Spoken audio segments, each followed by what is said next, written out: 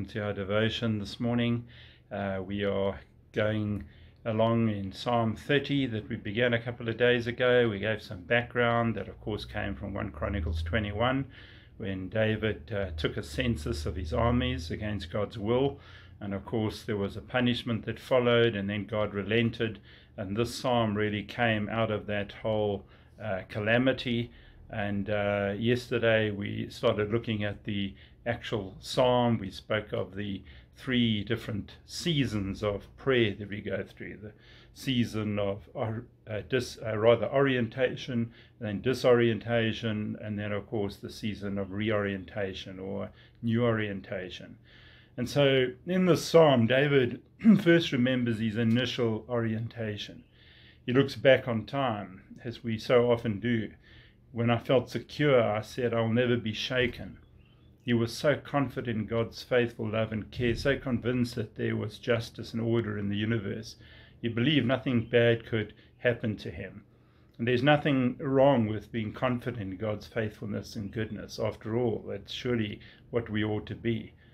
That said, I've met many Christians who love to quote Romans 8:28, that God works all things together for good for those who love him, and they do so mostly when everything is working out well in their lives. But there's of course the flip side of that. It might lead us to lose empathy for those who are really in trouble, those who are struggling, those who maybe can't say God is good all the time, who are actually struggling from day to day just to survive. There may be even a tendency for us to attribute whatever they're going through to their own wrongdoing, just like Job's sorry comforters did in Job when he faced all the calamities in his life.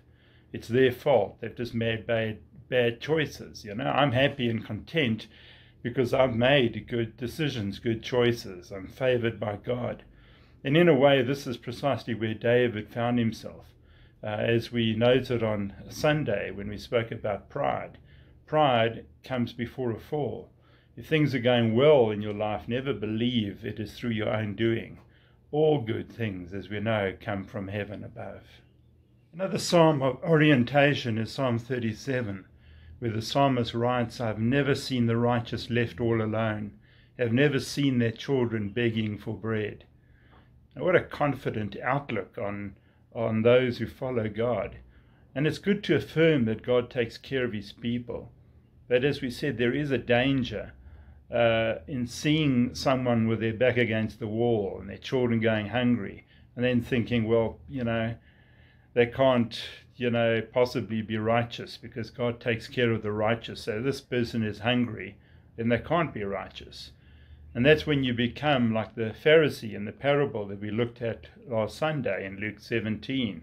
We become self-righteous, almost too heavenly minded to be of any earthly good. It's so easy for us to cocoon ourselves in a protective faith bubble that makes you oblivious to the struggles of others and unable to see that God loves them just as he loves you. And sometimes if that happens, we need to be disoriented. We need to kind of get a reality check for God to wake us up, to experience, in a sense, what David experiences here, so that we can learn to weep with those who weep and rejoice with those who rejoice. And sometimes the only way we can learn empathy for others is really to go through some suffering of our own, to go through difficulties ourselves. We have a course called Grief Share that helps those who've lost loved ones. And those we found who are most effective in being part of that course or running that course are those who've experienced loss themselves. Now, I'm not saying it cannot be otherwise, but having been through loss yourself certainly helps you to identify and empathize with those who are grieving far better. The same could go for those who've perhaps lost a job, or those who've been betrayed by a partner, those who've experienced a rebellious and a wayward child. All of these life experiences, if we've been through something like that, we are more easily able to identify with them and empathize with them. And again, I'm not suggesting that you have to go through every life experience before God can use you. Absolutely not. but it certainly does help to have been through certain things in life in order to empathize with those who go through those same things. David testifies to just that. His own reality check. He says, "But then you hid your presence. I was terrified. I cried out to you, Lord. I begged my Lord for mercy. Lord, listen and have mercy on me. Lord, be my helper." And that's the prayer of disorientation. Those bad things David probably thought as king could never happen to him, finally did. He felt abandoned. He felt let down by God. What did he do wrong? Why did God let this happen? He had believed the righteous were never forsaken and never had to beg. But here he was, all alone, begging. His world was shaken to the core. And then, out of nowhere, God surprises him with grace. I think it was a book by C.S. Lewis, Surprised by Grace. God gave him a future when it seemed like he had no future. So the psalmist, awed and just absolutely amazed by God's mercy, tells his story. "Lord my God, I cried out to you for help and you healed me. You changed my mourning into dancing. You took off my funeral clothes or sackcloth and dressed me up for joy." Now David has a new perspective, doesn't he? A new orientation. And he wants the memory of his journey preserved in prayer.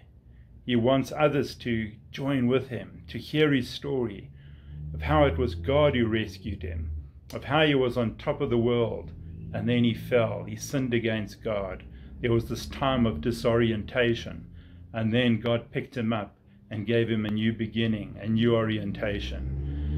And because he's personally experienced good and evil, he's learned to now rejoice with those who rejoice and to mourn with those who mourn.